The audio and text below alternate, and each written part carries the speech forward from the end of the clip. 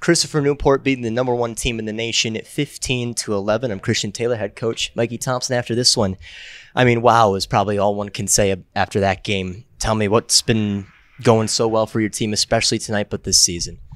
I think that we've just learned a lot after every game that we've played. I mean, even some of the games that were a little bit more lopsided, we were trying to prepare for these moments when, you know, they make a big run and it's close there in the fourth quarter, and we just had to keep our composure and play smart. And some guys stepped up and played a great game tonight versus a really, really good team. Andrew Cook, I mean, firstly, the 6 goals tonight, it seemed like nobody could drag him down tonight. How massive has he been ever since transferring over from Richmond? Yeah, you know, he seems to step up in the big moments, and he's such a big, strong, athletic guy.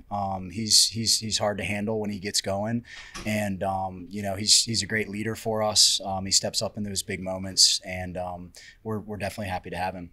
Zach Henway, the goaltender, I mean, 16 saves tonight. It maybe wasn't entirely seen with how well the offense was playing, but he was a major piece in this win tonight. I mean, once again, how important has he been?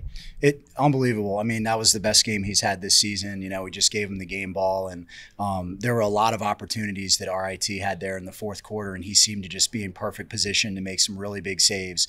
And that's one of those games that could have gone either way, but when your goalie steps up and makes those big saves, you know, it's definitely helpful.